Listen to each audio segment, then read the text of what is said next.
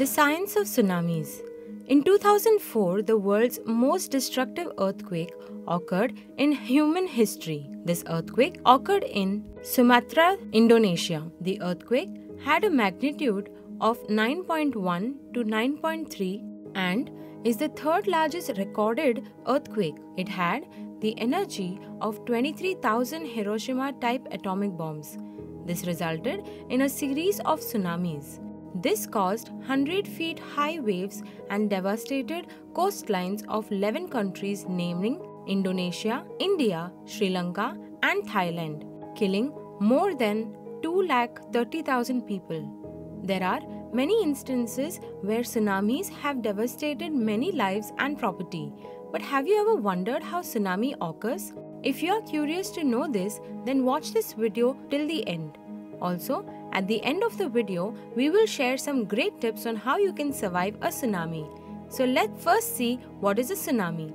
A tsunami is a series of very long waves caused by sudden and large displacement of the ocean.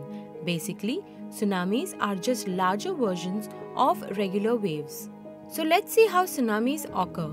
Most tsunamis are caused by earthquakes, and so, according to the Global Historical Tsunami Database, around 80% of the tsunamis are caused by earthquakes. But tsunamis are also caused by landslides due to the volcanic activity and also due to colliding of near-Earth objects like asteroids, comets colliding or exploding above the ocean. Thus, a force is created that radiates in all directions away from its source. Curious minds must be thinking, can a tsunami be predicted?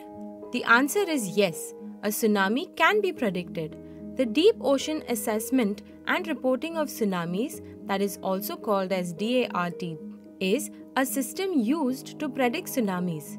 DART was established by the National Oceanic and Atmospheric Administration on 3rd October 1970. DART uses unique pressure records that are installed at the bottom of the ocean.